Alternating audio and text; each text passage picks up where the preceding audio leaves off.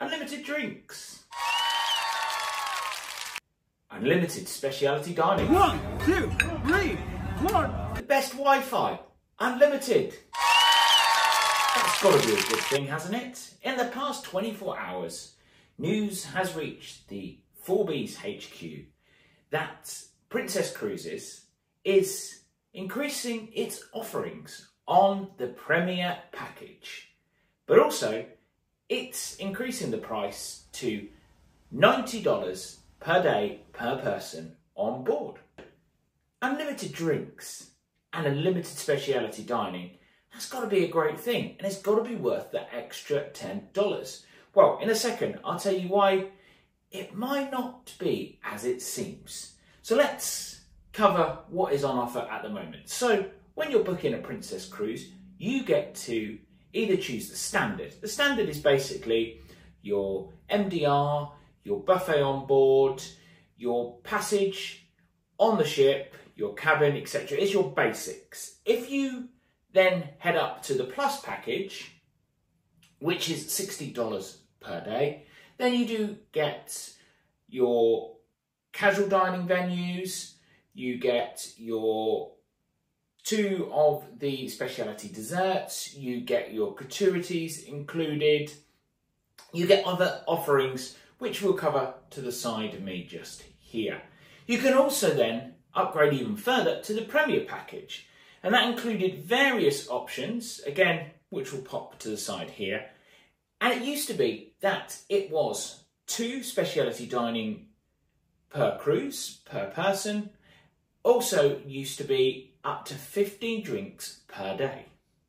Exciting, yes. And we covered it in a video. You'll see a link to it at the end and in the corner. Well, we actually think the Premier package is pretty good. It gives you peace of mind, and the offerings were good for the money that you did spend on the package. But now, just announced in the past 24 hours, they are increasing these offerings. So now you get unlimited drinks. It's not capped at 15 per day.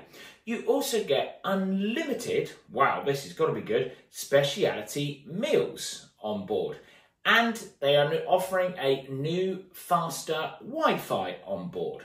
Great, all for $10 extra. If you are from the UK like myself, it's going to stay at £65 per person per day, but you don't get the unlimited speciality restaurants, but you do get the unlimited drinks. So there we go. So it's staying the same in the UK. Take a look to the side of me now. This is when it will be rolled out. Each ship is listed and a date where it will start. If you've already got the Premier package booked in for your cruise in the future, do not worry. You don't have to do anything unless you want to upgrade to the new offerings. So, for example, if you've got the Premier package and you do nothing, then you'll still get the drinks up to 15 per day. You'll also get 2 speciality meals per day. That is all sorted. You do not have to do anything. If you want the unlimited drinks, you want the new Wi-Fi, and you also want the unlimited speciality restaurants, then you need to contact your travel agent or contact Princess to have the upgrade, and you just pay the difference, the $10 per day. That's if you've already got an existing booking and you are going on a cruise after these dates by the side of it. Now, what are my thoughts on this?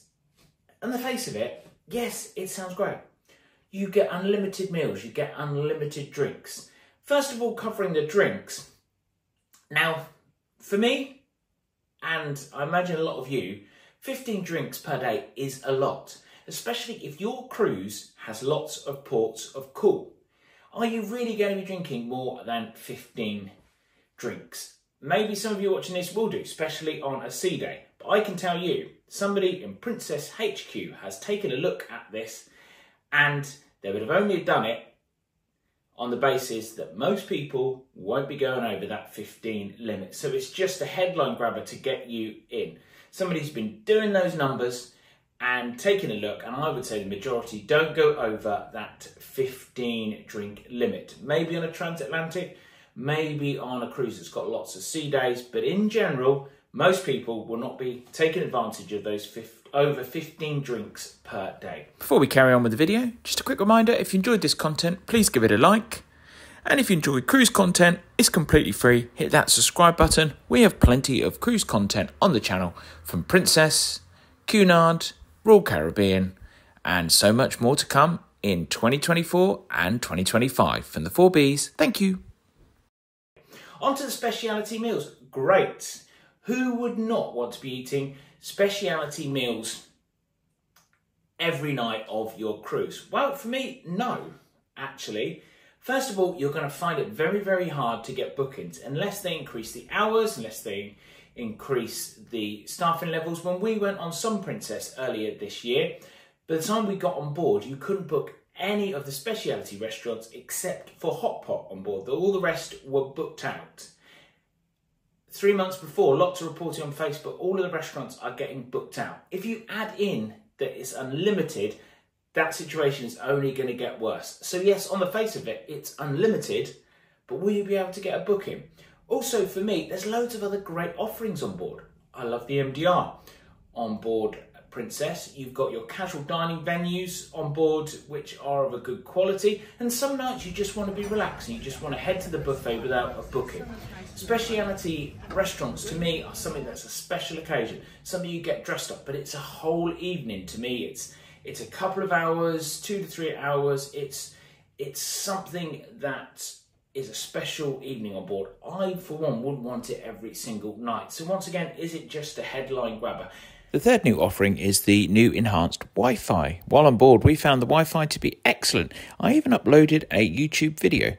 And if you want to do things like download videos, etc., there is a great entertainment system on the TV in the cabin. So we don't really think this will be worth it. Will they be worth it for you? For me, it wouldn't. And I don't think it's going to be worth that $10 per day, especially for a family of 4. That is a massive increase, up to $280 increase on your cruise fare if you are upgrading now to the Premier package. That's per week. So that is a lot of cash. Please let us know what you think in the comments below. But that is the news coming from Princess Cruises, that very, very shortly they will be adding another $10 per person per day to your cruise fare. What do you go with? Do you go for Plus? Do you go for Premier? You want to do it your own way and pay as you go.